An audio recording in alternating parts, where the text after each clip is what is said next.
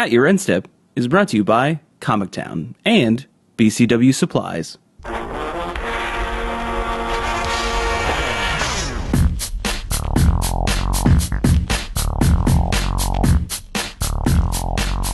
Hello, and welcome to At Your End Step. My name is Morgan, and I'm here with Mike. Hello. And Dave. Hello. Just kidding. Dave has been fired, and we brought back an old favorite. What can we do for episode 200? And it was go back to episode 1. Yeah, That's sound quality, not exactly. We could if you No. wanted us to. It is distinctly better. No, we have the returning founding member of At Your End Step, Jordan. Yeah, it's weird to be an emeritus member of a show that's been around for only 3 years, but Yeah, I it's guess I'll weird. take it. I mean, it is what it is, but we figured for episode 200, we do something a little bit special, a little bit different, and have Jordan back on the show. And for our old time listeners, it'll be like old times, except less cursing. Yeah, I was hope. put on a restrictive order about the cursing, and so I'm here to just have good, clean family fun for you to listen to with your family in the car. He'd only grimaced a little bit upon saying good, clean family fun. Yeah, I got my swearing out before it worked before the recording, so we're good to go. Do you know what the best part about this is? What's that? Dave doesn't know you're on. You're right. Everyone else should tweet Dave as you're listening to this because he has no idea, and that's the best part It's about gonna be this. great. He'll listen back because he does when he misses episodes, and he'll just be like, wait, what? Yeah. Yeah, Like, you're finding out right along with Dave. So it's I hope the wonderful. cold sweat starts, the slight panic. No. What year is it? Yeah, Dave, I'm currently laying on your couch in the home that I now own. So I'm going to replace me with pictures of you with your family. So That would actually be the creepiest and most funny. Like, oh man, that would be hilarious. Just yeah, so, like, is it funnier to have it like perfectly photoshopped so they look legit, or just like crude cutouts. like crude of, cutouts? I don't actually know which yeah. one's funnier. I think that's probably better. Yeah, just as crudely as I've been It's inserted like, this into wasn't this even episode. convincing. You know. And do I put like pictures of Abby on top of Dave's wife face on these pictures too? Like we've just assimilated, or do I just like what's the how deep You know, do I I'm, go? I just I'm not paid want- enough to answer these questions. I would just want your head on Dave's body. That's like the only like my change. fat chubby cheeks on Can we Dave's. put your head on Dave's dog's body in the pictures? I'll just take like the place of like any family member that isn't Dave or his wife, like either children or like grandma, like Picture with the baby. yeah, exactly, and not consistent. Like in one picture I'm grandma, in the next picture I'm the baby, and in the third picture I'm both of the animals. That's great. Yeah, that's great. But if it is like any child photo, we have to use the child photo of Jordan that we as a collective group have oh seen. no! I'll either put a link to that and show you in the chat. I'm fine with it. That's hilarious. It's good. It's a good picture. It's a good one. It just proves that you had to grow into your head apparently. But yeah, my head has been the same size since birth. My mom likes to say. So like, Poor my, woman. Yeah. My birthday's a gift for everyone because my parents put ridiculous Oh, pictures it's- of me. it's the man, best. great. Oh my gosh, I've got to do so much work with those. It's really it should be a gift for you, but it's a gift for all of us. Yeah. But we have obviously missed a few weeks. It feels like it's been a while since we have done a podcast, but we wanted to make sure we did 200 a bit right, and we thought Not of no completely better, right, but just a bit. just a bit right. We thought of no better way than to have Jordan back on. So we do have a couple community topics to go over, as well as the competitive segment. So let's just jump right in. So first and foremost, we have the banned and restricted announcement, and to no one's surprise, nothing has changed, which I think we can probably collectively agree is a fairly good thing. Yeah, at the national tournament, which we'll talk about in a little bit, one of the women in my draft bot started this conversation of what do you think needs banned in Modern, what do you think needs unbanned, and it was really weird for 8 Magic players to all just unanimously agree that things are fine. And Modern is as healthy as it's been in years.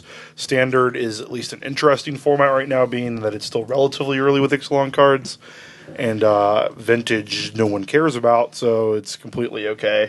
So I really like the no changes. The unbanning discussion they had is really interesting. I'll be kind of curious to see where they go after the next Pro Tour, but I really like what they're doing right now. Yeah, so within the article, they kind of said they really don't want to make any changes to Modern before the next Pro Tour happens. And they were very clear and direct about it, which means that people can feel comfortable within the format and not have to worry about having to change their decks before the Pro Tour, basically.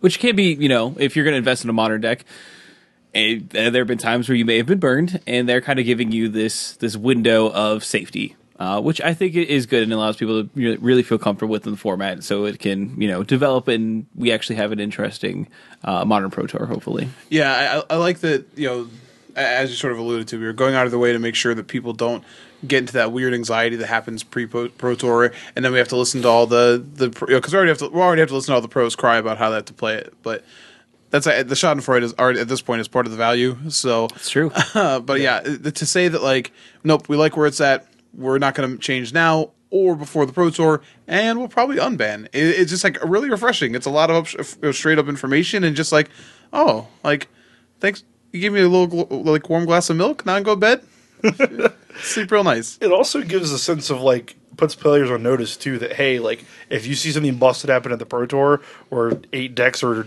say Death Shadow or whatever, don't go and buy these cards because again, when they're holding the right to ban and unban after the Pro Tour, so it's as much as a break as it is a warning to put you on notice as well, and that's super refreshing too. This is the best article Wizards has written about something in a minute, just given their perspective that they usually lack. So. It's so weird. It's almost like, transparency is a good thing, and it's only one of the things that we've been asking for from Wizards for, I don't know, years. And then when they did it, it feels great. Huh. Weird. I like being treated like an adult and a responsible consumer. Yeah. Who knew? Oh, well. But, yeah, I mean, that's pretty cool. I think, in regards to Standard's still pretty early. And I don't think that they can really do Standard bans anymore for a little bit. If they do, it's real bad. It's a real bad thing. Yeah, that's not where we want to be, though. I will. No, I'm just kidding. Well, so Search for Askance has been on like people's discussion list, like their hashtag too early discussion lists, about how busted that card is. If you play that on turn 2 as like the blue white or blue black player, you're playing a different game than the rest of your opponents. This is definitely true. But it's still the kind of card that gets punished by like naturally by like aggression, right? Well, yeah, a 2-drop. Yeah. I heard people talking about like attuned the Aether. Yeah, and I'm like, really? That's like, that really? Is deep. Just to try and weaken energy a little bit. I'm like, guys, let's. I know that we're doing this because WotC has like shown like, oh yeah, we'll just play these things, but I think hopefully those talks will die down as like WotC's like, no, we really don't want to do this to Standard again. Yeah. It stinks that we still have like Kaladesh Block is going to create some sort of some decks that just aren't going to interact with new sets. They're just not going to, and that's an issue. But at the end of the day, like it's not that big of an issue. We'll move forward. We'll be strong for it. It'll be okay. Well, with no bans, what do you think is the Pro Tour deck to come out for Rivers of Ixalan? I mean, Rivers of Ixalan. It's Rivals. Is it Rivals or Rivers? I don't think it's Rivers of Ixalan. Well, whatever. It's Rivals. Well, those guys. I mean, what's the good modern deck that could crush the Pro Tour, or is it just like every modern tournament, like how people draw on their Swiss rounds? I mean, there's a lot of viable control decks, and there's also a really viable aggro deck. So I don't really know. Like they could just all decide to like gentleman's agreement to play blue white control mirrors, and that'll be real sad. Or they could all just like slam hazards at each other again. Oh, I'm talking about the modern. I'm sorry. I don't know why I was thinking Standard. I'm sorry. No, it's okay. I don't know for modern. Modern's really wide open, which is good, right? You can play. You can kind of play what you want. I will say this: Storm is, as we look at the open, Storm is really, really good again. Opt has reinvigorated that sort of archetype, and pros really like Storm. Papa Finkel. Yeah, Papa Finkel loves some Storm. Yeah, Storm's good. A lot of people will play Storm. Yeah, and I got to tell you this. I know they say no bannings. I do have to warn you that caveat where you said that they could go back and ban something. If Storm is the best deck in the format, they will do something. They have tried so hard to neuter that deck without just outright not letting you play it, but they may just not let you play it anymore. So that is potentiality. They certainly, that is something they don't necessarily like you to. They don't necessarily like that to be the best thing that you could be doing. Non-interactive linear combo decks is something that they aren't a fan of. Regardless of what kind of rules they so-called have for modern, so it is something they could potentially try to prevent if it is the case. But I don't know if it's always 100% the case. I know that it's definitely good and one of the best performing decks in the format, but it always feels like there is something else that you can be doing to combat it. So we'll have to see. So, next up, we did get the Star City Games first half of 2018, first bit of 2018 schedule, and some interesting stops, especially for us in the Midwest area. We definitely can get to a heck of a lot of these opens if we so desired. But of course, starting in December, there's going to be the Open in Roanoke in conjunction with the Invitational that will be there, the Season 2 Invitational. And starting in January, Columbus is the first stop.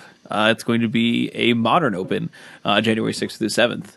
And then for us locally, or at least in the same state, we have a Cincinnati Open in March, which is a team constructed, which is going to be awesome.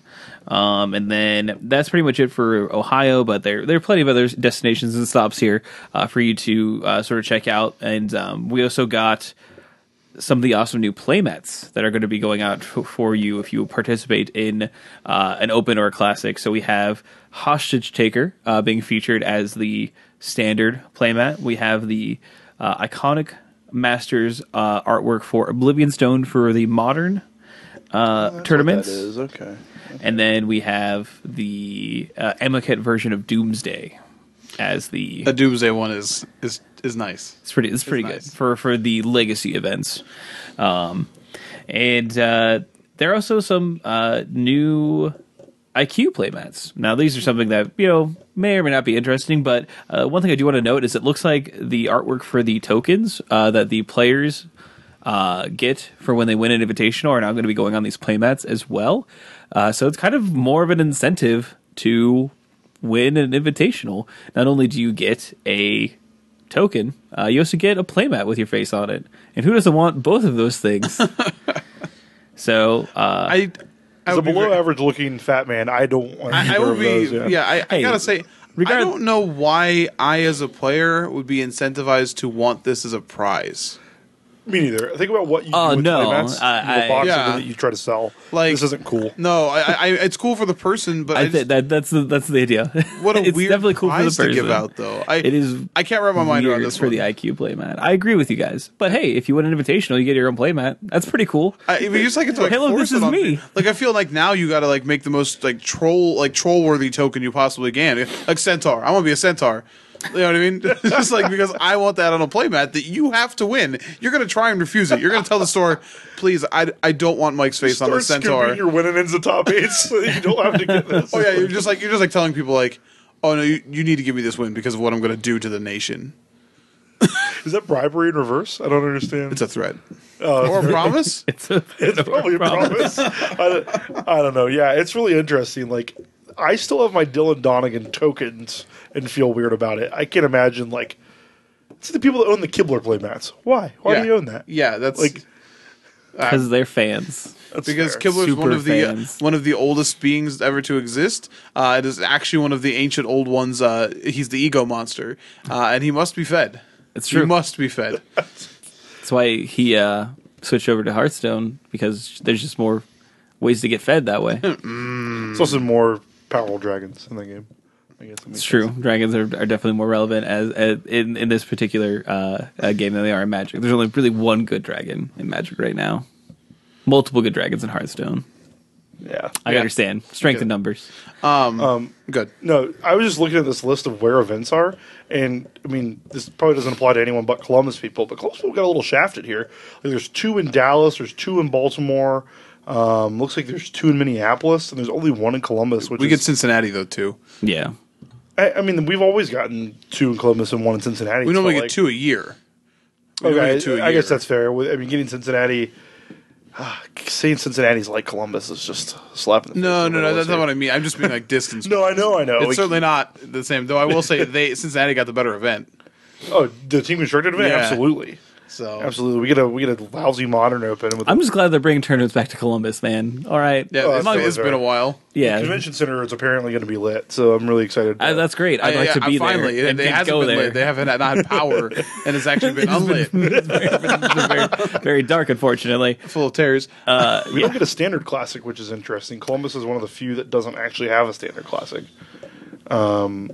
So we're just modern, and legacy. Well, so that was something they talked about. They saw a spike in attendance for their legacy classics and decided to mix more of them in, which is a change from what they were doing before, which is they were essentially trying to make sure you only needed one deck. Right. You know what I mean? So that I think that's interesting. And like Columbus getting legacy must mean that legacy numbers in Columbus before were good. Like that is the correlation they seem to imply. Yeah. So, but yeah, that is interesting. The Duncan standard. It's not, I don't find it surprising that legacy numbers were good in Columbus. I feel like we have a fairly interested and healthy legacy community, and especially in Ohio in general. I feel like there's enough players to support it. So I agree with that. I think like the other thing to look at here is just you mentioned we get a lousy modern open. I gotta tell you, but everybody's getting a lousy modern open. No, I meant the double modern with legacy. That's fair. Yeah. But they once again they're citing the numbers that tell us that modern is the most played format and the most viewed format. And we're gonna see people like all the legacy players who were like our format's gone. Now they're looking at standard players like, how's it feel?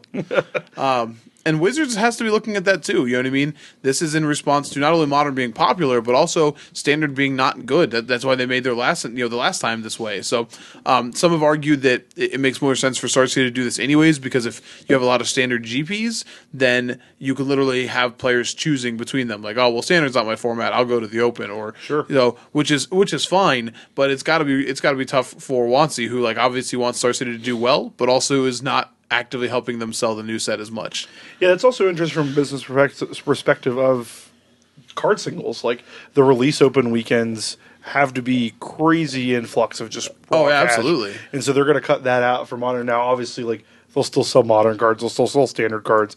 Like, I pre-order cards from them every time, but what they do on release weekend is it's interesting that they're making this decision because it's a big one. Oh, I mean, their standard events, at least this last one, only coincided with release weekends. No, I know. So I they think actually got to have their they got to have their cake and eat it too by charging exorbitant prices for singles, and then only playing standard that weekend, and then telling people who bought the singles from them that like we don't really care if you play again on our series. It's actually kind of gross. Yeah, I wonder if standard is fixed for the next year and a half or 2 years, whether we'll see a shift back towards the middle. I don't know if we will or not, just based on viewership numbers alone. But here's the crazy thing: how do you shift back if your viewership numbers are so intermittent for standard, anyways? Right. It's a self-fulfilling prophecy. So I don't really know. It's a good question. So. I mean, you just go with modern. Like it's the safest bet, and there's no reason to sway from that. Like. You can still get people, like Mike was saying, you can still get people when new sets come out, and that's where people are most excited about standard. It's true. And then just go back to modern, where people will be more interested consistently. And I mean, we've been champions of the people's format, so I don't know. Like, I can't really complain. We can't really complain. I really enjoyed that when we started calling it the people's format. It was sort of like tongue in cheek, like, nah, really, or shout it to the rafters. You know what I mean? People's format. But now it's like, nah, man, it truly is people's format. It feels good. I don't disagree. That's pretty much it for the community segments. If this is something that interests you, the holiday card for this year has been released. I liked it. So it's an enchantment that allows you to sacrifice creatures that distribute their keywords to your other creatures. Yeah, it's called Some Disassembly Required. Get it?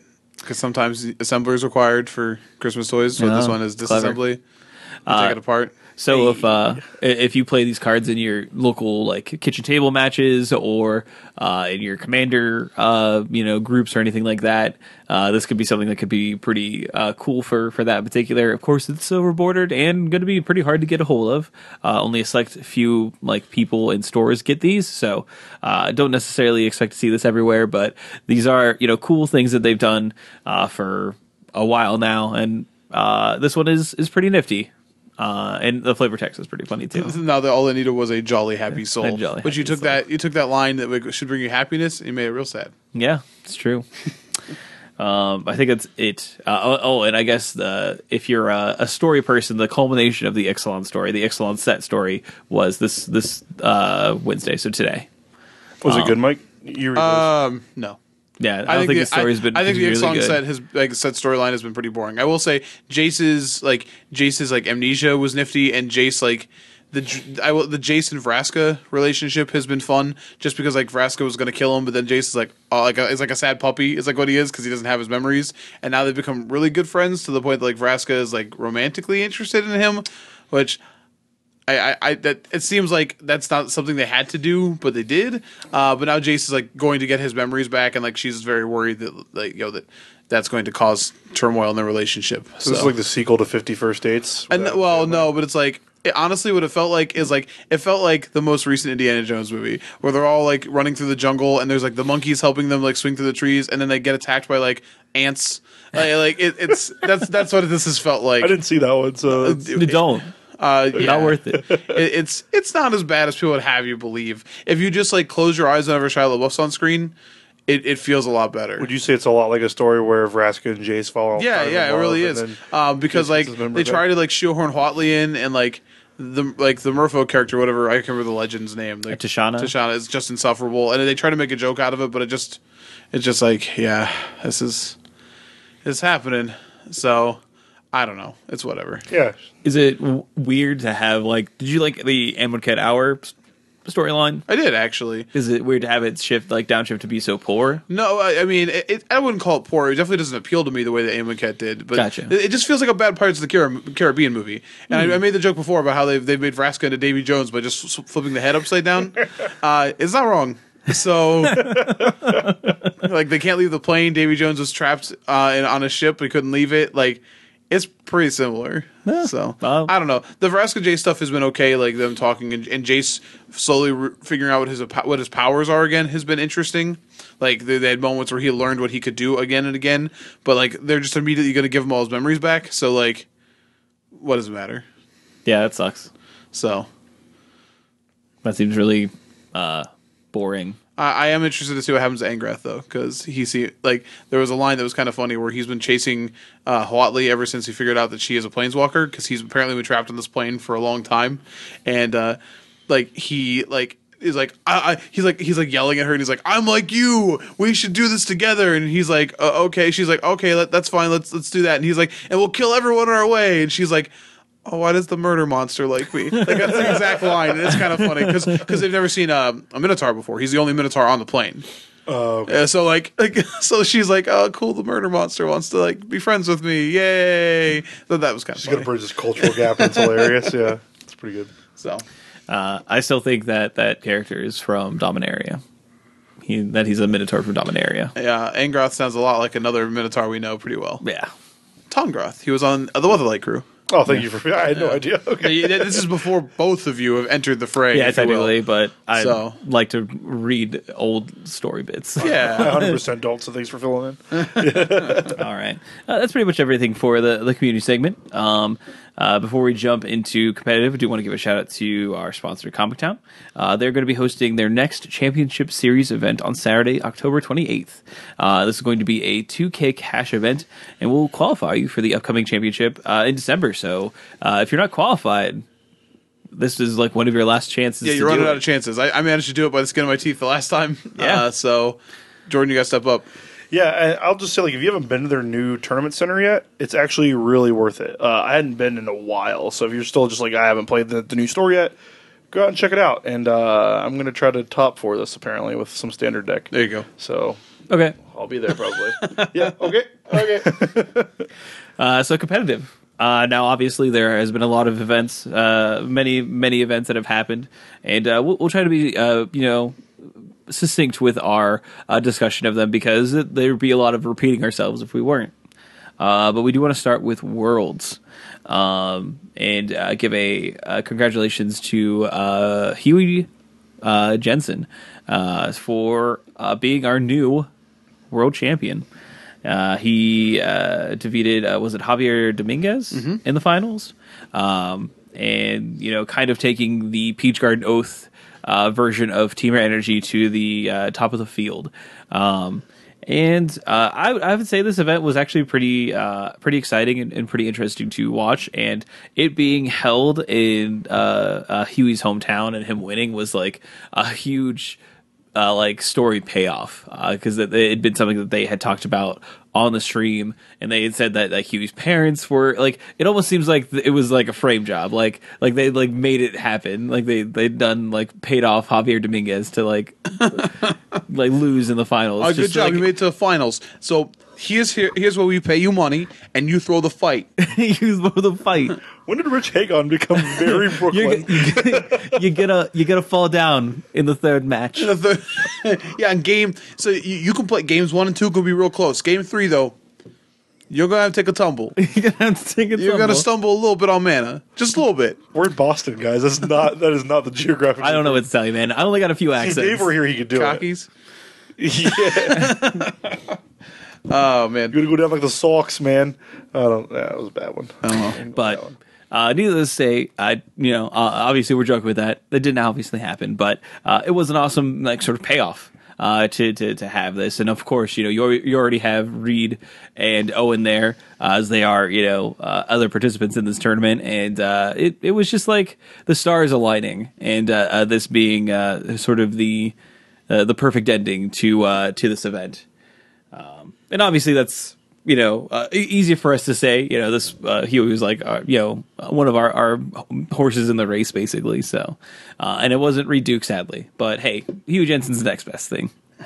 But what do you guys want to talk about this event? I do want to quickly mention, because I don't want to get into the specifics of it, but I do want to give a shout out to Team Musashi that won the team series. That's true as well. They had that on Sunday. They the way they set that up was a little confusing, I think. Even the competitors said that the match structure was a little odd, having them play multiple formats and multiple matches. But Genesis got out to a huge lead and then got crushed in the second 2 rounds of matches. So it was kind of cool to see that. I will say, I wonder if they'll do something different later, because it felt like a footnote. Like there's no way that it didn't feel like a footnote compared to the top 4 of the world championship. For me, we tried to watch some of it. We watched Huey win in the finals, and then it was like, oh right, yeah, and the team thing was done too. Yeah, it really felt like. So when I turned it on in the morning, because I went over to Mike's house to watch PT stuff all day, and world stuff all day. When I got there, it felt really, really weird that or when I started anyway for the day. Sorry, I'll make the story right. When I started for the day, it felt really weird that these 6 guys were just playing, and I didn't know what it was for. And this is the thing that's the culmination of this big narrative they built all year, and it's just this footnote, like you said, footnote to this bigger. It just felt really out of place. Yeah, I think if they want that to make it more compelling, and I understand that maybe it's hard to maybe do that, and I don't know where you put it, but putting it in the morning before the top 4 for the world champion, and then because who has talked about the team champion compared to the world champion? No one. Until you said the name earlier, I didn't know who won. Right. Who was it again? It was Musashi. Team Musashi. I won a PT draft bet, apparently. I picked them at the start of the year. Oh, there you go. So there we go. I mean, obviously you have a lot of great players on that team, but it just I don't want to imply that had Genesis wanted to be more, but we were at nationals this weekend, and even the judges were congratulating Huey, who was in attendance, and it felt like a big deal, but the team thing didn't. So maybe that's just a personal thing. Obviously, it's important to those who won and those who were a part of it. But I think Watsy's got to try and do something else to shine a better light on that, as opposed to just saying like world champion and also teams. Don't forget about the teams. As far as deck lists, I don't know how much we want to get into it, only because we see the evolution of this as we get into nationals a little bit. We should point out that we really only had 3 archetypes. We had a ton of Ramanap Red. Yep. We had the breakout of Blue-Black Control. Literally to the point that we saw no blue-white approach, which was the deck control deck du jour the week before, and then we had Teamer Energy. We did have a couple of different flavors of that though. You had 4-color with the Scarab God, which we've seen before. We've had traditional 3-color, and then Peach Garden Oath, the Jensen version, the one actually bordered into a control deck. Had things like Essence Scatter in the main and Commit to Memory, and the board had Glimmer of Genius and Supreme Will and Torrential Gearhulks to go a little bit bigger. Yeah, this reminds you of Teamer Tower. Yeah, a little bit, yeah. Only without the aforementioned tower. Teamer Tower of Terror. This weekend only at insert amusement park. I don't know. And it was definitely you saw it was certainly interesting, but overall, the main deck just felt like it's just Teamer Energy. I will say Essence Scatter was the big thing we took from this as being something that more Teamer Energy decks really adapted this weekend. Essence Scatter is as people have come to the best removal spell in the format. Have just come to discover is it just takes care of all these troublesome permanents. It takes care of Scarab God, creatures. Right, troublesome creatures. Scarab God, Hazoret. These cards that are difficult to get rid of, 1 for 1. And if you look at Teamer Energy, I mean, things like Rogue Refiner is a 2 for 1. World of Virtuoso is easily a 2-for-1. Bristling Hydra is super hard to interact with on the board. That's true as well. So Essence Scatter, both in the control decks and both in the Temur Mirror, have sort of been the go-to way to deal with this. So again, we don't have to really talk too much about this. Congratulations to Huey, but we can move into Nationals and see if we want to look at more lists specifically for Standard, if that makes sense. Yeah. Since we do have the benefit of being able to go into the future. Into the future. Or back to the... No, we'll get sued again. No. Once again returned from whence time naturally progresses. Dun, dun, dun. So we were in attendance for Nationals, since it was in Richmond, Virginia, which is about just under 7 hours of a car ride. But if you stop anywhere, it's just under 7, just under 8 hours in a car. So we decided to Okay. whatever. Sure. It's 8 hours. Decided to make the trek, and it was, I don't know, it was an interesting tournament. I know, Jordan, you had your kind of your qualms with it. You didn't necessarily feel like it felt like very special. Yeah, so before the SCG Invitational moved to Roanoke, because that doesn't count because it's not great, but it felt special. It felt like this thing you qualified for that mattered, that was ran higher than their normal level event, and that it felt like you mattered being there. Nationals, it really just kind of felt like we were in the back corner of this convention center, and the tournament staff didn't really do a good job. It was understaffed from like a judging perspective, where people were just like holding their hands up for minutes waiting for judge calls. Side event staff was very understaffed. It's almost like they expected a low turnout or expected. I don't know what they expected. I don't know. Maybe that's the answer, is they didn't know what to expect. You haven't had Nationals in 7 years at this point, Right. So who knows what to expect. I agree with you. Like, they had, let me say this: the judge staff that was there were great. They did And excellent, like yeah. they had level 3 floor judges. You know what I mean? Mm-hmm. Like, our regional coordinator was a floor judge. For the Midwest, was a floor Yep. judge of this tournament. Like, the judges were quality, Right. But it did feel like there was just not many judges there, which was odd. And I think if you want to point to anything that makes this event feel like what you're describing, was both draft portions. Obviously, this was a larger draft than you have at a GP. The event overall was only about 700 people. Yes. But all of those people get to draft twice if they want to. Whereas at a GP, you're not drafting until you have a couple hundred players. You know what I mean? Maybe 300 max? Yeah, max. You know what I mean? But maybe in this it could have been because of how many people were drafting, how many judges they had, whatever. We didn't have any form of stamped product. We got like a special sleeve to put our cards in, but we opened just packs, which led to some really weird things. One, we had a fair amount of damaged product issues where we had multiple tables who were being called over for whatever reason. I had to get a proxy at one point if I wanted to play a card, just from our packs, because that's what happens when you open a bunch of random Magic packs. So by not opening them and stamping them, we couldn't get rid of that issue in the first place. Mm-hmm. We also we sat down for day 2, Jordan and I did, and a person across from us was like, yeah, a friend of mine got disqualified yesterday for having an extra card in a seal pool. And we're like, well, Yeah. why? Yeah, that's going to happen. But at the same time, you're almost incentivized to try it. The staffing was low. You're not getting very many deck checks. I mean, I went through the whole tournament and didn't get deck checked. Did Yeah, you guys? never. I saw what the guy on my left did. So, But I'm saying me personally, if you are a person who is inclined to cheat and you know that the judge staff just is too small to deck check enough, it might be worth it to try and run the gamble. You know what I mean? Your stuff isn't stamped. As long as you're not doing anything too crazy, like, well, I'll cast my 3rd Carnage Tyrant. I was like, okay, I'm going to call it now. You know what I mean? Yeah. But it feels weird at Nationals to make it easy to cheat. Yeah. You know what I mean? Like, stamp the product. Give me stamped product. Right. In their verification for how day 2 was protected from, because somebody straight up asked me, how do you make sure that somebody doesn't take a busted deck from day 1 and play it on day 2? Well, the bag you carried around on day 2 had the number 2 on it, so it was safe. And that was absurd to me. They were like, yeah, we have ways of verifying the second day's product. And I was like, okay, they stamped this one. That makes sense because they only had to stamp half as much. And then we get the second bag where it was like, well, I'm a smart guy. I could have cheated and got away Absolutely. with it. Now, one thing I will say, that as far as the structure of the tournament, as we looked at it both draft 1 and 2, the way they set the tables, the person you sat across from in deck reg and they regged your deck, I don't know if you paid attention, but you were playing next to that person pretty much every round. So that person should know the contents of your pool. So ostensibly, if you sat down and started playing some crazy thing and they were like, but that's not what I registered, right? But if the implication is that it's going to be the person on your right who's playing their own match is going to be the one who catches this, like, yeah, they're the arbiter of this tournament to make then sure it's like that's how this should work. everyone's Like, keeping it clean. for a tournament of this prestige level, do something to stamp the product. Right. The argument with that too is like when I registered my opponent's deck, he actually even asked me, or my registered partner's deck, he was like, "Hey, what do you think about my deck?" I was like, "Honestly, man, I literally was just checking boxes." Right, all you're the just checking thing. boxes. I have no idea what colors are even playing. Like, you know, and I don't mean that to be rude. It's just like it's very unreasonable No, for me to be expected you to have like 5 minutes to register the cards and give it back to them and start building your own deck within your 20 minutes. Right. Like, It's not reasonable. So it was very underwhelming. The break between the constructed and the limited portion on day one also felt really weird.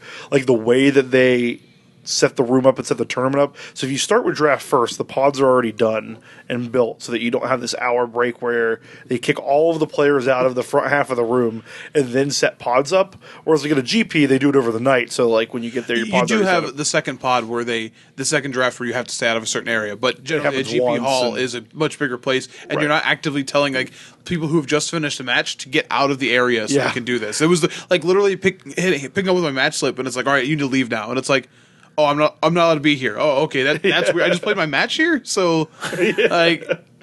Yeah, It felt really weird. So and I don't want to sit here and like complain about this like too much. Like it was not like it was poorly run overall. I don't think for compared to the judge staff, but there are some decisions that just don't make sense. No, and I'll say to say something positive. I had a judge called Jared Silva, I think is his last name, and then Ricky Hayashi, and was on the appeal, and it was easily the best judge call on both levels I've ever had. Like Jared got the floor ruling wrong, and it was still just the best anything's ever been explained to me. Ricky had the best appeal explained to me ever. So like the judges like really that were there busted it really hard. Yeah, sure. And And you held a tournament up for 30 minutes. I don't feel bad about it. The best part about it was I still died that same turn. Like I thought that I had an approach to the second set on top of my deck, and I just didn't.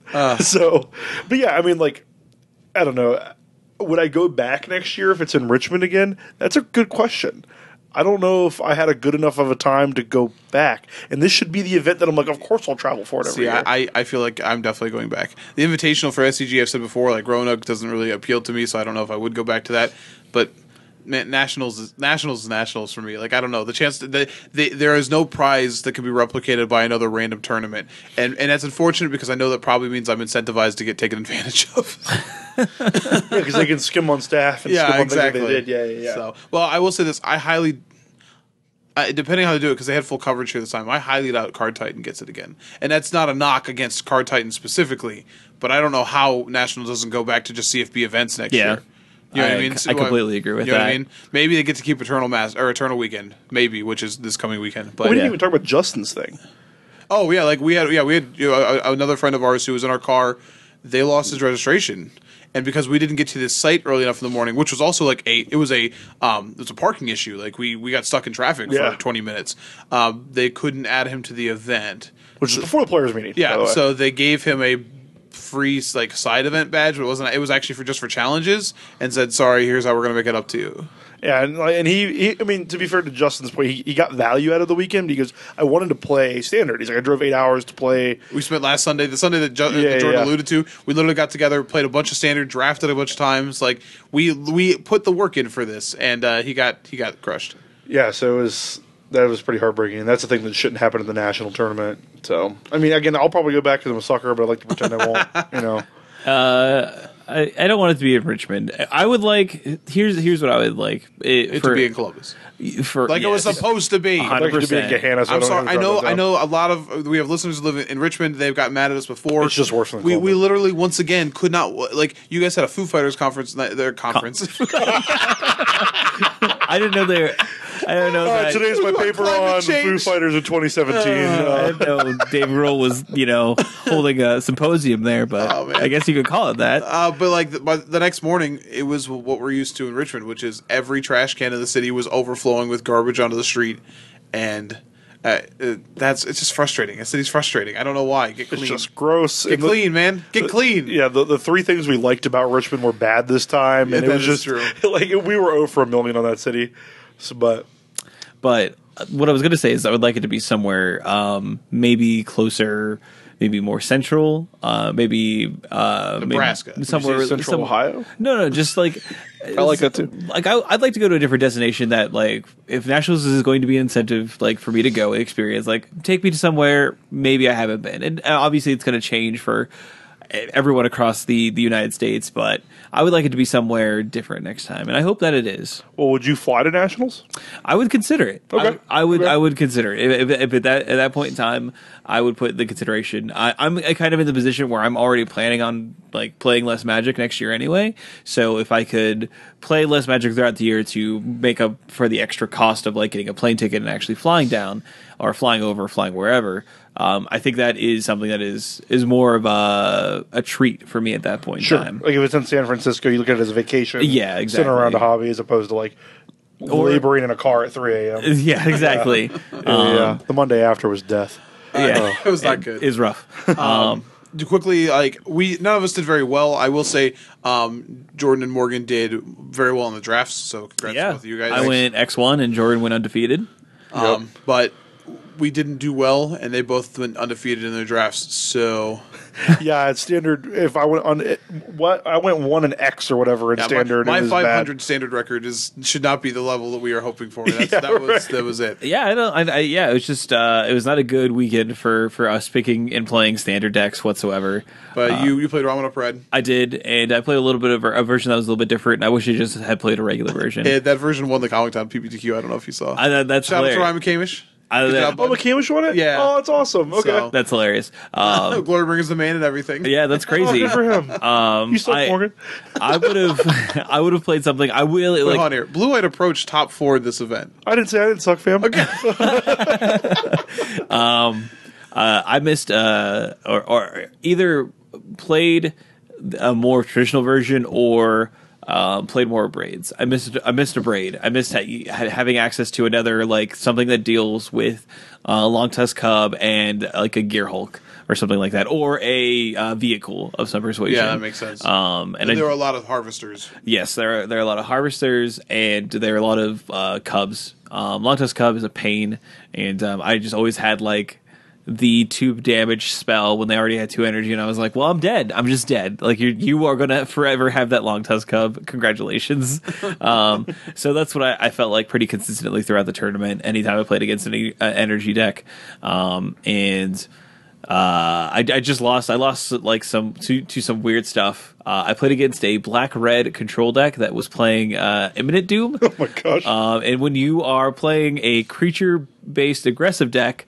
the black-red kill all of your stuff deck is pretty good. But he was playing some wild stuff. He's played a bunch of X spells, so he could always consistently he did trigger his play Imminent Doom. Torment of Hailfire. He did play Torment of against you. Hailfire against me for 6, and I wasn't dead. But he top decked a Shock to kill me instead of me decking literally anything in my deck to kill him. Yeah, he drew like hot fire at the end of the night. He didn't Yeah, miss he for like really 6 did. turns in a row. That was Yeah. still tilting because like I have decisions. No, you don't. Do this or you're actually dead. That was the greatest. But yeah, that's not fun. It was rough. Standard just didn't go my way. But I'm not anyone who is a limited aficionado. I'm usually pretty terrible at limited, or at the very least terrible at like sealed. But draft sometimes I can hold my own. Our continuous cube drafting has helped me with that to some degree. And this format, with everything that I read about it and heard about it, it definitely helped in determining like what you want to be doing within it. And that definitely helped during the draft portion of it. For the draft sessions, we did do some drafts together, of course, but I didn't necessarily do as many drafts online as like Mike did. Or Didn't matter. Yeah, that's the other thing too about this draft format. I think like reading is probably just a lot better than like practicing because like you can Did just get both? train wrecked. Well, like you got train wrecked a lot, Mike, in your drafts, Oh, and no, then like see, Morgan just like I thought my crushed second his. draft deck was one of the best draft decks I've drafted in this format. And just like when you moldify multiple times, you die. Morgan didn't do that. I know. I'm aware. I'm hurting inside. Okay. Sorry, I didn't mean to. no, try it's to Both my draft decks that I did were just aggressive decks. One was red white and one was black white. And They were solid decks. Did we draft the exact same decks both times? probably Yeah, pretty You were similar. Red, white, draft 1. yeah. Oh yeah, same work. Yeah. Pound the rock. reading stuff. But I have to say, like, I don't think this format is at all deep, and you might get bored with it pretty quickly. Yeah, I'm done with it. But I don't need to play anymore. I wouldn't mind doing a few more drafts because I just like enjoy aggressive draft formats.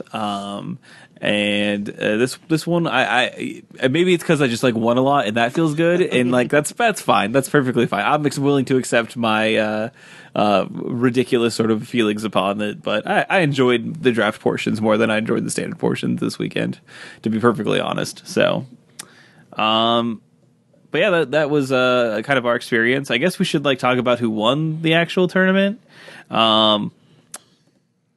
It was none other than Oliver Tomashko, which is sort of an up and coming. That boy for a second. That boy. Basically. I mean, in the picture, he's like holding the plaque like a Yu-Gi-Oh trap card. Jeez. But he is he's a bit of a known name. He is on the he's done well in the Star City Games circuit, and we see him defeat Jerry Thompson in the finals. But of course, they both queue for the national team, so they are going to be representing us along with Reed Duke. Pretty solid team. Yeah, no, I'm not even. I've been burned before. Haven't we team all? of LSB and Kibler didn't take her down. I'm not too optimistic about this one. Listen, Bonfire knows no mercy. You can't control what the Bonfire do. Don't get caught up in it. You had Tomashko was playing Blue Eye Control, which we saw become really popular last week. We've seen a couple cards really break out. Search Kanta, which you already mentioned, which is disgusting, but also he had the cool sideboard tech of Glintsley Siphoner. And honestly, when we were trying to theory craft Jordan's deck, we were talking about like what kind of creatures could you put in the mirror to try and get that aggressive edge when the person boards out all of their fatal pushes and most of their Vraska's Contempts. And the card that you had tried was. We talked about, or we were talking about what was that? Glorybound Initiate was one we talked about. We talked about Cat. Like Cat God's just too expensive for it. Should have been a variety of white 2-drops. Right. And Glorybound Initiate is good in the black version. I'm sorry. Glintsley Siphoner. Glintsley Siphoner is good in the black version. Yeah, you just watched. If you watch the semifinals match, and I'm trying to remember the blue white player's name, and I apologize, I can look. But you saw the blue white player had to keep Settle the Wreckages in boarded games, and actually used it to get 2 Glintsley Siphoners in game 3. But he had to spend his turn to exile his opponent's creatures and give him 2 more lands, and then Tomashko was able to resolve Search for Azcanta that turn. Yeah, and he just ran away with the game. It was Peter Villarubia. Yes, you watched him go up 2 lands. You watch his opponent have to keep bad cards in against him. He had already gotten to draw a card or 2 off the Glintsley Siphoner. It was really good tech for the weekend. In that match, drawing 1 card off of Glintsley Siphoner and activating Search once is disgusting. I'm sure. You can't lose the game. You know what I mean? Like, once you're heading the search race anyway, you can't lose. But just adding Glintsley Siphoner is disgusting. Yeah, by literally getting to get those 2 lands off the settle too, plus the search, he's effectively up 3 lands as well. So he can activate the search without having to not be able to hold up spells as easily. Everything about that exchange was so bad for the blue-white player, and really shows you why those small changes really make it worth it.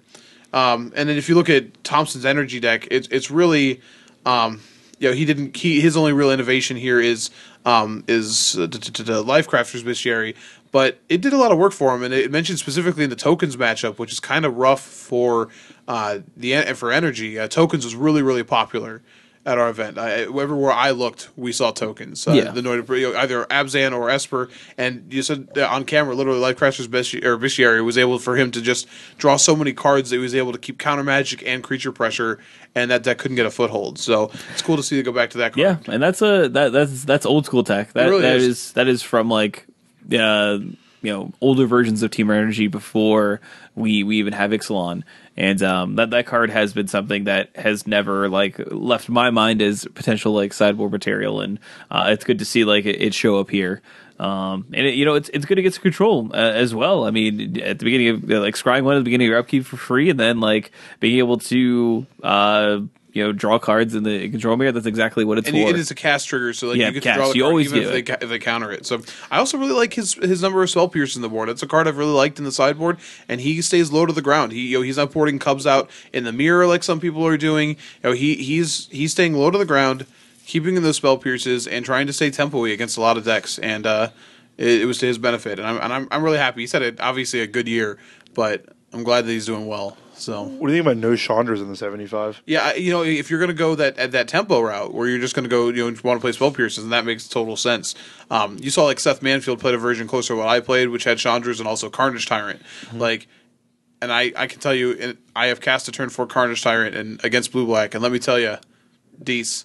But at the same time, it can make your deck a little bit clunky and not draw the same way you want to every time. Like, if you look at this version, like. He even went with the second confiscation coup in the main. His 60 is smooth as butter. Like, it just wants to do the same thing over and over again. Yeah. And like, so I think like it makes sense. Chandra's obviously super powerful, but I think he just doesn't want to have to deal with it. Sure. So Sure.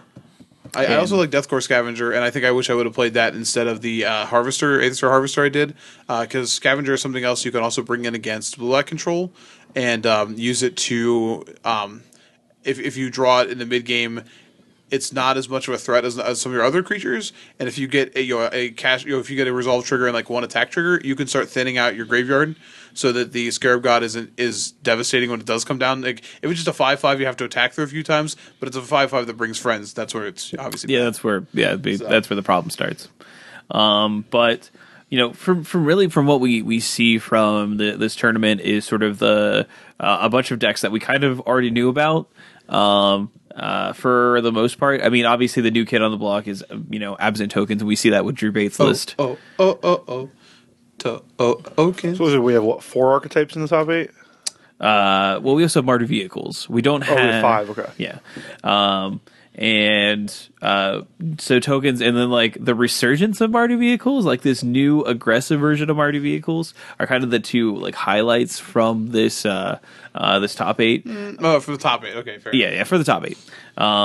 But the tokens list is an Abzan list, merely splashing for Vraska because it's really, really good with Anointed Procession. When you get to double everything on that card, whether it's double treasures when you kill something, or if it's double pirates, pretty good, pretty effective. Also, sometimes it just makes your opponent's life total 1.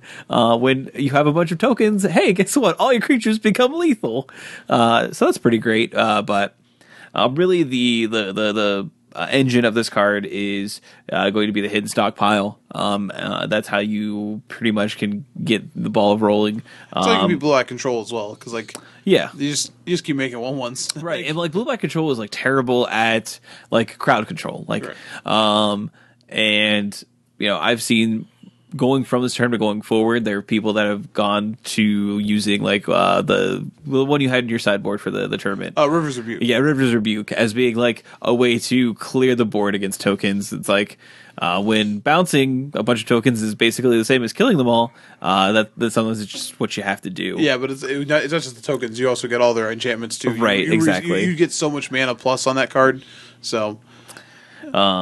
But this is something that I feel like is strong enough to continue showing up with with your standard tournaments week in and week out. Especially since again, this is a deck that is good against the control decks. Especially a number of cards with these tokens. Again, when inherently you're playing cards that just want to get advantage out of being half cards. Essentially, it helps. And then these token decks are essentially immune to the Scarab God. Yeah, like they really are. Like the blue black decks are not running enough targets for their own Scarab Gods to be very good, and you're running nothing. Like unless they manage to steal like a sacred cat from you. You know what I mean? You did it. Like you are fairly immune to that, and I think that's a big deal. As long as the blue black deck and as long as the Scarab God is very very good, this deck is going to at least have a chance. Yeah, and that compounded with the fact that all the creatures playing in this deck also have like Embalm. So it's like you're not even planning on them staying in the graveyard for very long. They run like 5 creatures, maybe 6 or 7 if they have like Champion of Wits and Yeah, if you're talking about the Esper version. or the Scarab God itself. But again, Yeah. it doesn't do you any good to get another Scarab God. Right. But yeah, I mean, I do like this deck, and if you really like taking around a lot of needless other pieces of cardboard that aren't your deck, this is certainly the deck for you because it can get out of hand. This is the kind of deck that you play because you want to crash Magic Online, and not just because Magic Online's kind of garbage, but because there's intent behind it. But it can get out of hand rather quickly. So if you like complicated board states, there you go. There's a standard deck for you. And then the other deck that's kind of newer on the block is Mardu Vehicles Redux Volume 2, Sans The remix. Sans Gideon. He's out. The new 4-mana hard to deal with permanent you're casting is now Hazard the Fervent. And this is more of a low to the ground aggressive deck. You're really just playing a lot of creatures that are able to crew your Heart of Kiran. You're still playing 4 of those, but your creature suite is the thing that's kind of changing. You're no longer sort of relying on your planeswalkers, their loyalty to kind of pilot the ship, as it were. But we see pretty much every creature in the deck can do so. Sans like Inventor's Apprentice and Bomat Courier.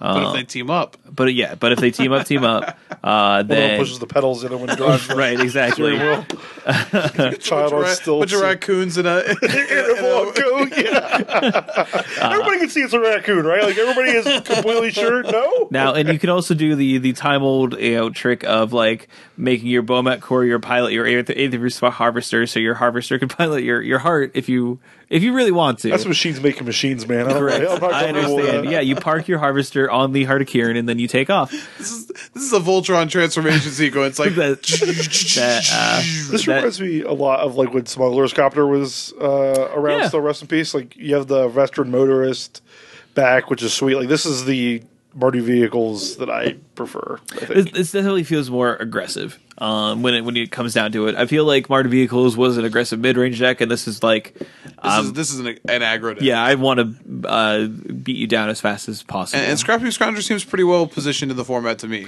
Yeah, just especially with blue black, like that that's the kind of card that deck. Just it's like, oh, cool Fatal Push. You're like, okay, go, I'm coming back. Yeah, it's like, hey, cool, waste your Vraska's Contempt on this. Like, then I'm going to kill you with my Hazoret. Please pay 4 mana. Yeah, to exactly. get rid of one of my cards. Like that's so. Yeah, this deck seems sweet.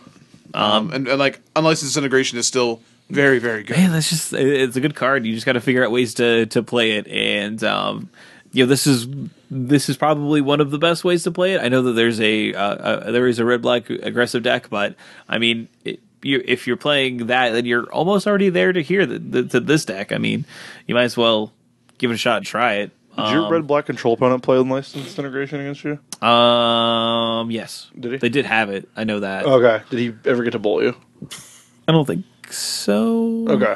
I don't know what artifacts he would have. Maybe he did have it. I can't remember, but I would assume it's just a 3-minute kill spell, right? Yeah. Just interesting. I don't think that deck's worth talking about. No, not at all. Yeah, we're mainly trying to find because he defeated me, and I'm petty. So. I should also mention that Sultai Energy top 8, which is a deck that was, after storming the open, was totally absent at Worlds. So Hostage Taker, still playable. Don't worry, it didn't suddenly become awful. But I will say this, it certainly wasn't as good as it was week 1. And when you have a control deck making up as large of the format as you do, that card is real tough. Like, it feels great in these like creature-heavy matchups where you're getting value out of it. But man, when you're looking at like turn 4 against your blue-black opponent, you're like, well, my 4-drop is a 2/3 that I guess I'm taking my own creature with in case you kill it. Yeah. And I'd like to pressure you. That does not feel good. No. So, Hostage Taker seems to have taken a small hit this weekend. But, still a good card, and it's so important to know that, like, obviously Worlds was a smaller metagame. This is more of a big one, so, like, maybe that's why we see it. But Temur still seems to be if you want to play energy, like, the default sort of energy deck to go to. But I like that we're seeing, like, options and variations, and, like, this standard format is a little bit wider than people may have thought after Worlds. I know people are still trying to say, like, Energy is like a menace, and like it's really like the best thing you could be doing. But I still think there's a lot of viable options. This format doesn't feel bad. You know what I mean? No. So It's been so easy to hate on Standard for the past like year and a half that we've gotten used to like being very skeptical anytime we see a result list. There's 5 decks in this top 8, like And in a small clearly defined tournament. archetypes. Like people who have said like control has been playable. There's 2. Citrus Canta is probably Yeah. the best control card we've seen in years. Yeah. You've got your deck. And then people who say, well, there has to be a viable aggro deck. Ramen Up Red can just punch you in the mouth. Yeah, it's still viable. If you get a mid-range deck, there's your Teamer and your green-black. And we still have fringe decks that are still here that like could always make an appearance. We still have a couple untapped combo decks that always pop up that we are not seeing right now. There are decks in the format that aren't showing their head that are still viable in existence. You could still play New Perspectives. You could still play Reservoir. You could still play strategy. Tower Yeah, if you wanted to. I mean- Jeskai, or not Jeskai, Godfrey's Gift is Yeah. still a deck in the format. So, yeah, this is a good Standard format. yeah. Yeah, we have a couple cards that are a little oppressive, but we also look to like right now it's also the smallest Standard will be. So, of course, powerful cards are going to make themselves known. Asserted, right, You know what I yeah. mean? Like until you get more robust answers, that's just how it's going to be. But I have faith that we will get robust answers based on what we've seen printed now in Amoket and in Ixalan. So, can we talk about one more list in Nationals? Of course, Do you know what I want to talk about? not at all. 10th place. Oh boy, how do I find that? They on the Nationals page 9 through 16. Adam Bielkowski's red-white approach. Oh yeah, the Sunbirds approach in the deck. world? I played. I don't know if you guys know this. Oh, you like I've red been white known decks. to play a red-white deck in the Do past. you like those colors? I do you remember the list I showed you when I was testing before the set came out? Yeah.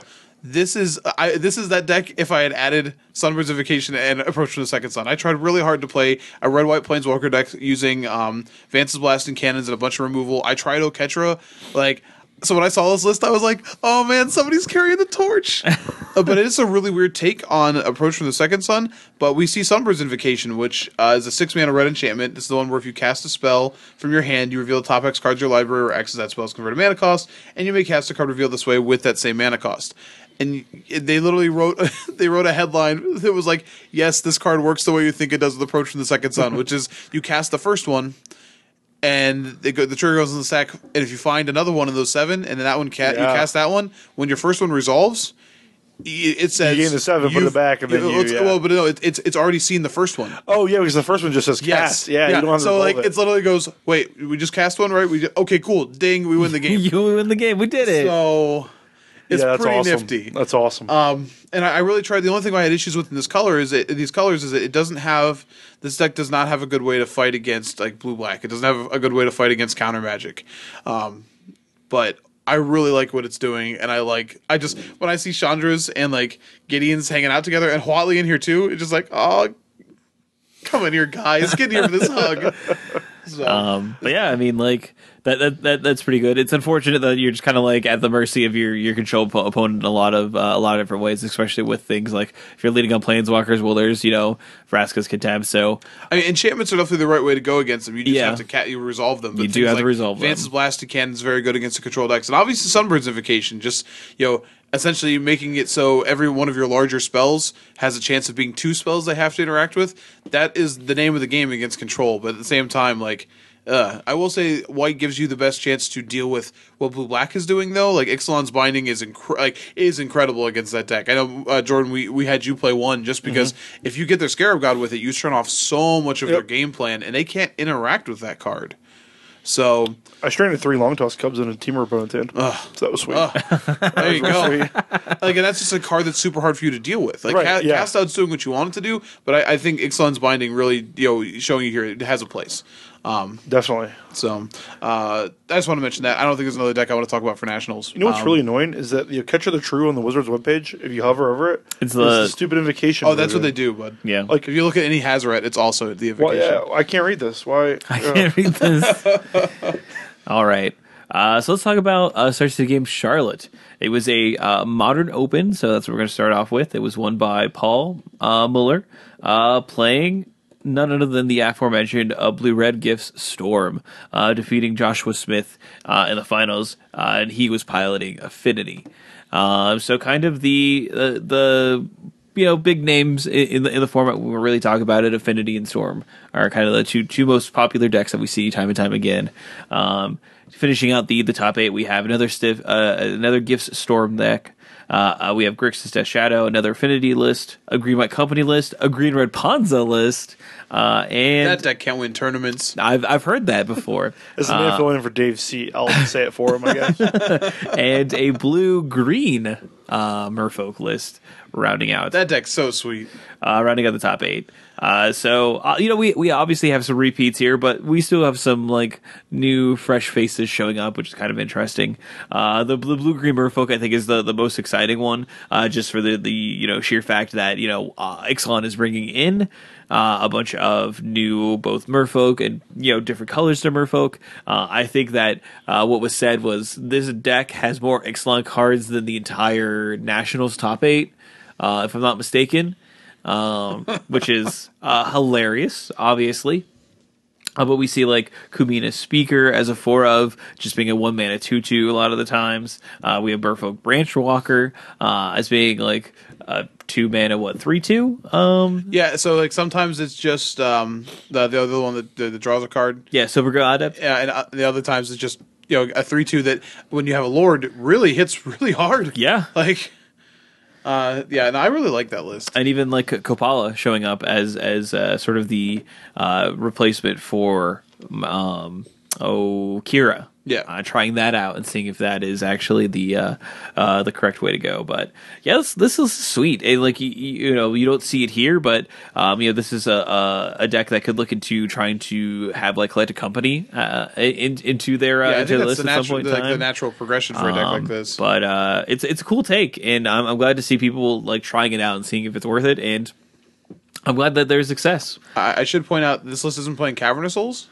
Right. Because it's playing actual green, but it is playing Botanical Sanctum, which is a card that has doubled in price in the last few weeks because of Teamer Energy. So if you want to play this deck and you don't have Botanical Sanctums or any of the fast lands from Kaladesh, you're missing your window. yeah, it's closing pretty swiftly.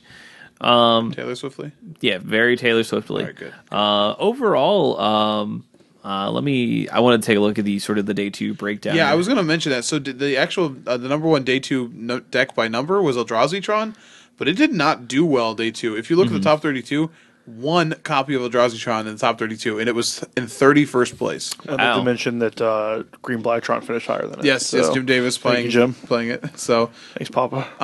You actually have two copies of Green Red Ponza doing better than Eldrazi, which is the number one most converting deck. And I think when you look at a deck like Storm, for example, that Eldrazi is at that point is on Chalice or Bust, and you've seen some people start going to Trinisphere, which yeah, all kinds of fun cards. But I think like you look at a deck like that and you see like how these spells decks, and all of a sudden the colorless deck doesn't have a lot of options for interaction. It has to hope it has the right one, and you really see Eldrazi get punished.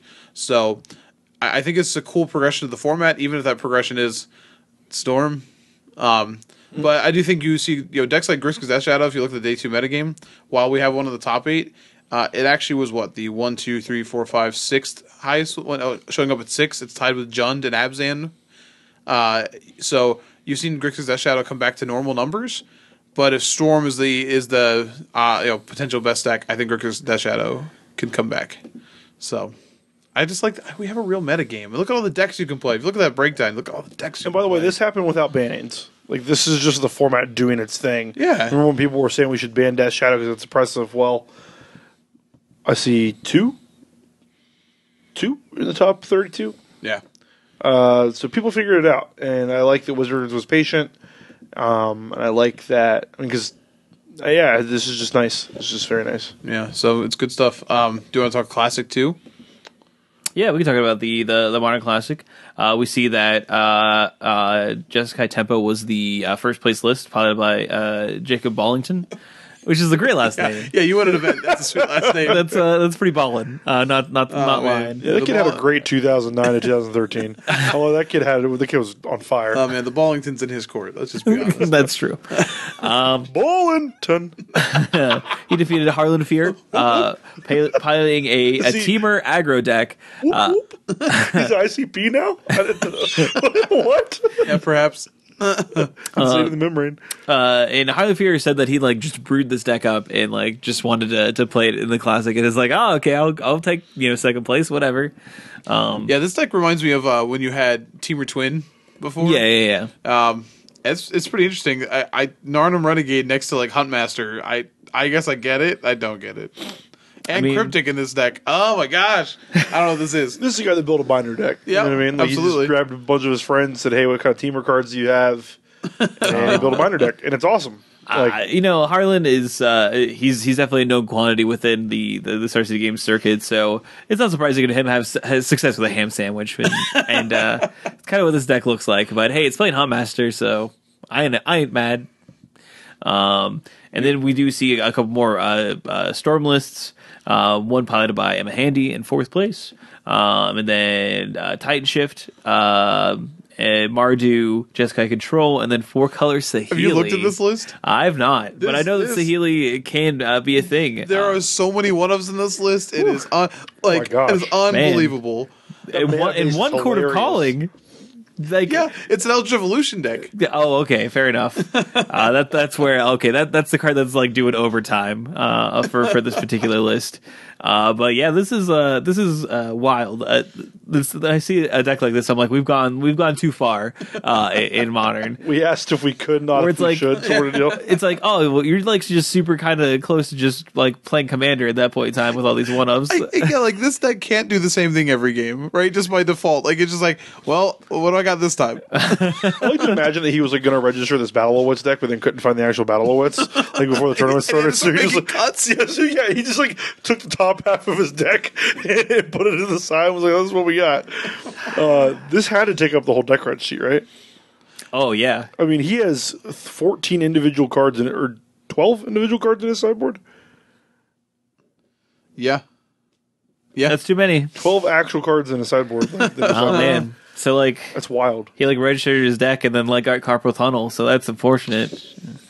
Yeah, right. He's like, I can't. Just need you to shuffle. I just finished my deck registry. Like, I can't. I just look at some of these one-offs like Reflector Mage. Like, I guess when you absolutely positively have to have Mana War, you know what I mean? Like, I don't get it. How, like, do you imagine that his opponents are constantly salty all day? Because he's like, yeah, that's the only one in the deck. And that's every card. Yeah, just like, all of them. Well, you just had to have, like, Pia and Kieran Alar there. Yep, actually I did. Yeah. It's weird. It was the only one. I would be like... He was actually a real magician, just, like, holding his hand on the top of his deck and summoning the card he needed to the top. Sun Titan. Like I can definitely like understand like if you who's playing like a bunch of quarter callings, like, but I mean Eldritch Evolution's a great tutor card, don't get me wrong, but sometimes you just don't have like the right math to work out, right? I mean, I guess with this one, don't talk about math with this deck. Do you think this is like the Pirate Stompy deck? Like he's just taking it to the second level. He's just like, man, I'm going to actually win this thing and troll a bunch of people in this bind.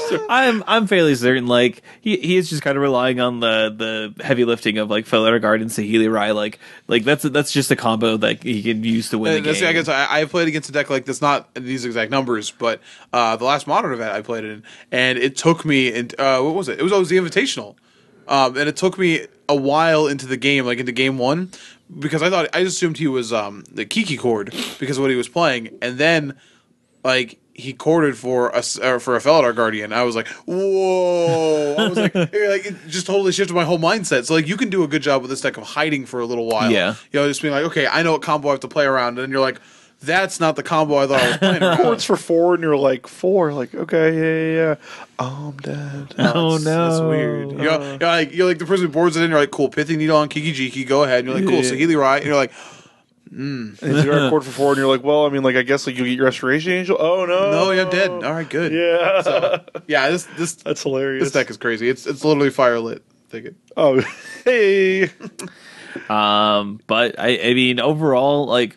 If you're going to a Modern tournament anytime soon, prepare like if it's big enough, definitely take a look at finding ways with your particular deck to combat Storm to some degree.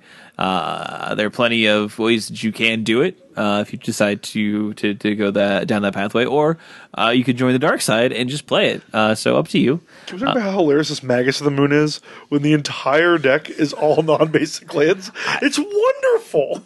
He's just a madman. I am. There's an order button, right? Buy from TCG Player. All right, let's just put it on the old CC, baby. How much is it? I'm really curious. I have auto pay set up, so we're just gonna click out of that. Well, you can see Beyonce it. calls me with like, can "Why see is it, it right? I'd really like you $600?" to Just please- under $600. Like I'd really like to hear that conversation with a significant other. Just be like, so, oops. Like my phone just starts ringing from Abby. Like, why? Why? I may or may not have spent nearly $600. So on I need Magic you cards. to call the bank and lie and make a fraud. like I didn't do it. It So wasn't me. rent this month. I spent it instead on Magic cards that I have no intention of playing.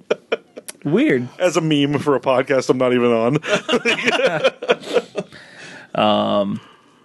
But that is sort of modern in a nutshell. Nothing too revolutionary, but hey, the format still does look healthy. Let's quickly go over to the standard classic for Charlotte. We do see that Esper Gift is victorious in the classic, piloted by Justin Gregory, defeating Marsh Usure, playing Ramen Up Red. And then we see Brendan DeCandio still showing up with Gift. They're in third place. But we see a notable name in Frank Scarron in fifth place, playing Team Energy, member of Metagame Gurus. And then there's Red Black Aggro, piloted by Travis Bryant. This is sort of the deck that I was talking about. It's mainly it's actually a little bit different than what you might typically see. Now that I take a look at it, it is a more focus on red than we've typically seen from these sort of lists. They've been mainly focused on black. But this list is playing Lannery Storm, as well as Bone Picker, getting into the action, getting into the fray, flying in, dealing some damage. But this is a pretty interesting take on an aggressive deck, and it's nice to see you get fourth place and kind of bring another aggressive option to the forefront. We also have blue black control, blue white control, and another Teamer Energy list sort of make here the top 8, and Marta Vehicle is just missing out on 9th. We have a mono white monument deck in 16th place. Wow, that's a blast from the past. This one is playing all of the vampire commons from Ixalan. Bishop Soldier, yeah. Legion Conquistador. I don't think Paladin of the Bloodstained is a standard staple. Did not think that would make a large standard tournament top 16. What if you cast it and it's a 3-for-1? You get 3 guys for that 3 mana. I mean, it's not bad. If you're telling me this for 3 mana is not bad. if what world do you live in where that's just medium? If you're, I live in a world where Spectral Possession was a card, so that we're not in that. We're not in that world anymore. This isn't 2012. Obama's not president anymore. I need you to move on. One of those creatures is a 3/2, and the other one of them has lifelink, and one of them has vigilance. It's a potpourri. I think it'd still be better if they had flying. It's probably true. I will say, there's some good things here. Dusted on it, it looks like it's pretty well positioned right now. The Teamer decks, for example, that card can be a little rough against certain board states. And I think that Legion's Landing is one of those cards that is really deceptively good against control. If you get to flip that card, then you can sort of just lean on that super hard. So it looks like there's a lot of good stuff here. Yeah, you get a bit of a different take than what Nationals kind of revealed to, with Esper Gifts showing up a little bit. Yeah, absolutely. There's more blue-white here than I think there was probably at Nationals. It's kind of cool just to see that standard is wide open spaces. And by the way, if I auto bought mono white monument, it may not trigger the fiance fraud alert. Yeah, it's just $64. I would say that if you wanted to buy this deck, maybe not play the Paladin of the Bloodstain and maybe play Oketra. It's another 4-drop that makes dudes. I just think that's a better choice in my opinion. And it's not like Oketra's really breaking the bank either. Let's be real here. Right. I mean, yeah, you could fiddle around with both if you wanted to buy this one as opposed to the Abzan Tokens version. It's kind of doing. This is definitely the budget option as far as that goes. So. Yeah, but it showed at the classic that it can still do well. And if you if you want to buy a Moto deck, it's $29 on Magic. Yeah, this is great to get into. The Monument's still a good card. It's a good card, and yes, a braid is still a thing, but the control decks don't have an easiest time dealing with it. Blue white can cast it out. Blue black still can't interact with an artifact ever. Yeah, blue black cannot interact with a non-planeswalker, non-land permanent, basically. I'm just glad that what's the Legion Conquistador is the Squadron Hawk. Squadron Hawk, yeah. I'm just glad to see that is getting in there. Yeah, I mean, Seen some action. It was you and I are having this conversation, right? I still don't know how many 3-mana 2/2s I want, but Again, if the first one just says draw 3 cards, you probably want it. but if the first one says draw 3-mana 2/2s, that's the discussion we had. Yeah. It's funny because I tried to draft them in my black-white deck after we had that conversation, and the other black-white drafter at the table that I ended up playing in the finals was like, yeah, I just drafted all of them because I think they're insane. And they were median. Like, they were better than I thought they were going to be, worse than he thought they were going to be. So, cards interesting. If you're going to draft that deck, you have to. This is a weird conversation, but in Ixalan, you have to have like a bunch of like Pirates Cutlasses and stuff like that to just have a steady stream of things to do with your 3-mana 2/2s. In this deck, the obviously you wouldn't be playing this card unless you had a Catcher's Monument. Unless they make a guy in addition to... because like you cast the first one, and like so like if you cast like Monument on turn 3, and then on turn 4 you cast one of these, it costs 2 mana, you trigger and get more, you get a creature, and then you cast another one, trigger, get more. So your next turn you're literally putting 4 bodies onto the battlefield, and you've drawn 3 cards, you have 2 more creatures in your hand. Like... Oh yeah, this card's as much of a draw engine for this deck, like a gas engine. As it especially when you look at the mana base, like Chef Dunes is a win condition. In this deck, it legitimately is. So that plays really well into that. The ability to just like swarm and pump. So don't forget that Chef Dunes must be activated as a sorcery, though. Don't try to go to contact and blow your opponent out. It's bad. Wolf. So. Anything else about the open you want to talk about, Morgan? No, I think it is a good showcase of some weird things you may not see all the time. So.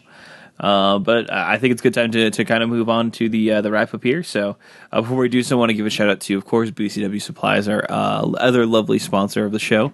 They are going to be bringing the team Metagame Gurus to GameSwap Mason in Mason, Ohio, obviously, for a Challenge a Guru event. So if you defeat a team member of Metagame Gurus, you do get a pack of BCW Elite deck cards. Again, that's going to be GameSwap Mason. So if you are going to be near the Cincinnati Open on Friday for FNM, definitely go there to Challenge a Guru. And again, that is brought to you by BCW Supplies. I really do like getting the Metagame Guru guys into those stores tournament during FNM to kind of have these fun events where they give away and all that jazz. And and you're not getting like you're not getting janky swag from them. Like you're getting you're getting good products. stuff. Yeah, for sure. So it's awesome to see them come out and do that. And again, so thanks again to BCW Supplies for sponsoring the show and having this awesome event. Also, GameSwap is a sweet store. I don't know if you guys have ever been there or not. I don't think I have. Played a couple of good modern events there. That they just have random $500 cash tournaments there, and like if you know Riley Curran, you can't not get the guy away from a cash tournament. So we got a nice big store actually. It's kind of a comic town south. Nice. So I'll keep that in mind. Worth checking out. So this weekend, of course, we have Star City Games Cincinnati, and I believe that Mike is trying to attend that, but is uncertain. It's possible. Is a potentiality. It is my 1-year wedding anniversary tomorrow, and so you're definitely going. Definitely not going. Dave's not here. I keep forgetting. Wow. Have you ever said that on the internet before? I don't know. Wow. Well, this makes it past post. Okay. I think if you delete it, you're a coward. Savage. Anyway, I was going to actually go with you until news about the crew broke. Now I'm involved in doing stuff with that. Yeah, if you are not Columbus local and you're any amount of a soccer fan, there is sort of a tragedy in our city. It's actually preventing me from going to Cincinnati because I got out of pumpkin picking and but now my plans have been thwarted by the owner of the crew is attempting to relocate them. So, yeah, it's a bigger deal. And I have to say this, as a Cleveland Browns fan, buddy, I feel for you. I really do. Yeah, and it's weird to have a bunch of non-soccer fans care about it because they've never cared before, and it's cool to get that. Anyway, this would be like if WotC tried to move like the Judge contract to Belgium. I will say that's something we didn't talk about in the community. Oh, yeah, we should bring us back up there and do that. So a little bit of tail end news. They did update that contract as a change, and it's now much better. Yeah, but if you didn't hear about it, I mean, I guess that's the thing too. Is like we talked about. Did you talk about it on the we show talked first about the time bad around? contract. Oh, okay, that's cool. Yeah, it's really good that Channel Fireball listened. That they got their legal team to make a result. I know stuff like that's not easy to, like, because, like my job background, right, it's not easy. It's not easy to make those changes in a week, and they did it. And it's good to see judges kind of sticking up for themselves, which is a thing they've needed to do for a while. It'll be interesting to see how comp works out. Well, I don't know if you saw Star City released updated comp, and they are increasing comp by $25 minimum for each judge. But they are also trying to add more keystones. So, like, if you are coming in, like, if you're the side events judge, like the head judge for that, you can get like your hotel paid for and get more money. Oh, so like cool. they're really incentivizing people to pursue leadership positions so that they can become keystone judges for SCG and get paid more. Oh, that's great. So Hopefully it seems Channel Fireball bonus, follows it. yeah, bonuses all around. Yeah, it seems like the market really worked itself out on this one, and I'm is not nice. a proponent of capitalism. Looking at nationals, I'm happy to say I hope that's true. Because Yeah, right. Exactly. Exactly. So, yeah, does anybody know about comp for nationals? Do you know if that was like? I don't know. There's people we could reach out to. Yeah, I wonder if that was an issue. Yeah. Well, again, if you have our regional coordinator was a floor judge, and you're not paying that guy the same rate you're paying an L1 to be a floor judge. So maybe it was Right. maybe they only wanted like L2s. I don't know enough of them personally, but I know that like obviously Ricky's a 3, RC is Yeah. a 3.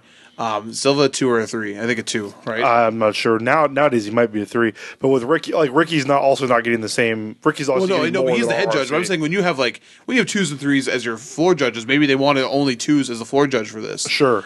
Which should, in theory, speak to the level of the event, but you end up having. Charlotte also being like close for a lot of the Midwest. That's too. also true. Charlotte's closer for us Yeah, than that's it just is awkward for for them that they ended up being. I mean, when you say close, like yes, different states, but actively really close. like for Richmond. That's like the South still. So, you know what I mean? yeah. Yeah, absolutely.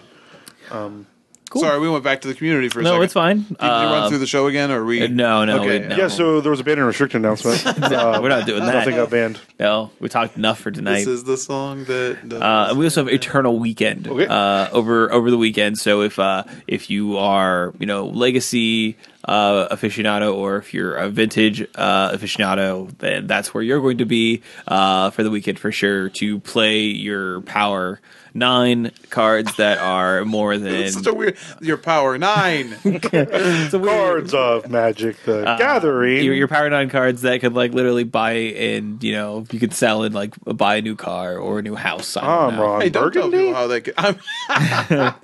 Yeah, I mean, honestly, like I almost bought a Mox Pearl once, just like cuz, and it was a waste of money then. It'd be a waste of money now. Go buy a car, man. But we'll inform you of what happens over the weekend there. But we really don't care that much. I am curious to see what happens to the Minter decks. I like Monastery Minter a lot, and I liked that deck in Vintage. So its restrictions very interesting to me, and see how like the Vintage community responds to this restriction of a hugely grossly powerful card. I mean, I'm interested to see, like, this is the first, this is one of the only times we really get to see like a realistic like interpretation of like what the paper metagame looks like for Vintage, and how similar it is to like the Magic Online meta. If there's any differences there due to like pricing or anything like that, who knows? So we'll see what we see from that when we get sort of deck lists and stuff like that. So. But that's everything for this week. Before we let you go, definitely want to give you some ways to contact us if you need. So we do have a Twitter, which is just Your Instep, and when you add us, it's at Your Instep because we're clever. We also have Facebook. It's just facebook.com/@YourInstep, or you could reach out to us via email at yourinstep@gmail.com. If you're downloading us from iTunes, please feel free to rate us and give us a review. Definitely helps with visibility. Also, if you're downloading us from MTGcast, don't forget to check out some of the other shows that are available through that lovely service. Definitely plenty of Magic stuff that is talked about and that you can get into. Next week, I'm leaving to go to Florida for a wedding. Yeah, and I do know when I'll be back again, though. So I believe we're going to have to skip next week, unless I want to I've done it once before. go insane. I still have Boss Jack. Boss Jack. Well, I literally have no idea what you're saying. Hold on, that's on my phone. I downloaded the thing that allows me to do this. Oh boy. Because I did this before, but I think I still had to send it to you. Boss Jock. Yeah, I did it. Yeah. I could do it.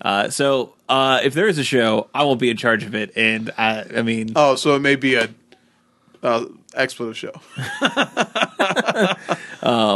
so we'll Jordan, you want to come back again next week? we'll just go in a circle. Cool. Yeah. who knew that October was going to be a weird month for us? Yeah. It was Well, fun I knew doing it was this going to be a again. weird month because it's spooky. It is spoopy. Hey, don't forget Patreon. Oh, of course. If you like what we do and we give you enjoyment consistently, and you think like, hey, I should let them know in a way that is actually financial, then cool. If not, it's totally fine too. But if you want to, we're there. Yeah, and you get some sweet bonuses for joining our lovely more Patreon. swag. Also, we've been giving away these giveaways, and definitely people. We've been giving away giveaways. Not the actual prizes, but just the giveaways themselves. Yes, correct. Sorry, that's worded poorly. But you do get more entries into those as well. So if you want, depending on what level you decide to contribute on. Yeah, so if you want some of that BCW swag. Yeah. And you've been frustrated by how you haven't gotten it. Well, guess what? There's a way to do it. To be fair, I'm saying you should pay the Patreon so you have more chances to win it. You could just buy it, but don't do that. That's not fun. You're a gambler. I know you. I know you. Now you're in would also make to make clear this is not a lottery and this is not gambling. So also true. Correct. Thank you. Thank you, our lawyer. Nope, not a lawyer either. So it was just no, that's your nickname. You're our lawyer. SaveTheCrew.com. That's a shout out.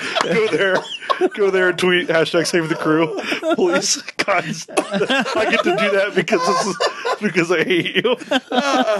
Anything else you wanna pimp today? No, the only thing I really care about is SaveTheCrew.com. All right, so enough. Go there and tweet #SaveTheCrew. So cool. Well, that's everything for this week.